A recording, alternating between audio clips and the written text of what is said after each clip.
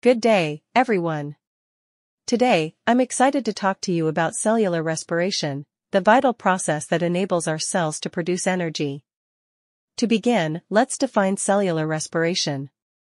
It is the process by which cells convert glucose, a simple sugar, into adenosine triphosphate, ATP, the energy currency of the cell. This process is essential for powering various cellular activities and maintaining life.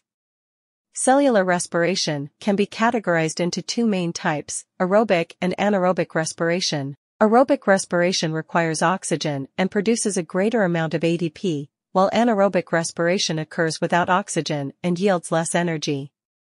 The overall equation for cellular respiration summarizes the process. Glucose and oxygen are transformed into carbon dioxide, water, and ATP. Let's dive deeper into the first stage, glycolysis. This process takes place in the cytoplasm, where one molecule of glucose is broken down into two molecules of pyruvate. Glycolysis yields a net gain of 2 ATP and produces 2 NADH, which are vital for the next stages of respiration. Next, we have the Krebs cycle, also known as the citric acid cycle.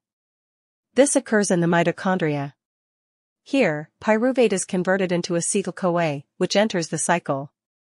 The Krebs cycle generates 2 ATP, along with 6 NADH and 2 FADH2, while releasing carbon dioxide as a waste product. The final stage is the electron transport chain, which occurs in the inner mitochondrial membrane. Here, the electrons carried by NADH and FADH2 are passed through a series of protein complexes, ultimately combining with oxygen to form water. This process is crucial for producing approximately 34 ATP through oxidative phosphorylation. Now, let's compare aerobic and anaerobic respiration. Aerobic respiration requires oxygen, leading to higher ATP production and yielding carbon dioxide and water as byproducts.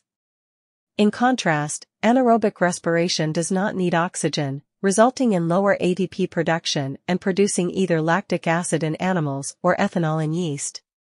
Fermentation is a specific type of anaerobic respiration. In muscle cells, it leads to lactic acid fermentation, while yeast undergoes alcoholic fermentation, producing ethanol and carbon dioxide. This process allows cells to generate energy when oxygen is scarce. When we sum up ATP production from cellular respiration, we find that glycolysis produces 2 ATP, the Krebs cycle yields another 2 ATP, and the electron transport chain contributes about 34 ATP.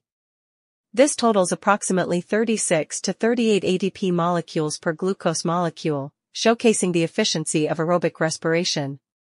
Cellular respiration is fundamental for life. It provides the energy necessary for growth, repair, and maintaining homeostasis in our cells. Without it, our cells would be unable to function, leading to a breakdown in vital processes. In summary, cellular respiration is a multi-stage process that converts glucose into ATP, supporting various cellular functions. It includes glycolysis, the Krebs cycle, and the electron transport chain, and it can occur in both aerobic and anaerobic conditions. Understanding this process is crucial for appreciating how living organisms sustain energy. Thank you for your attention. Now, I'd be happy to answer any questions or engage in discussion about cellular respiration.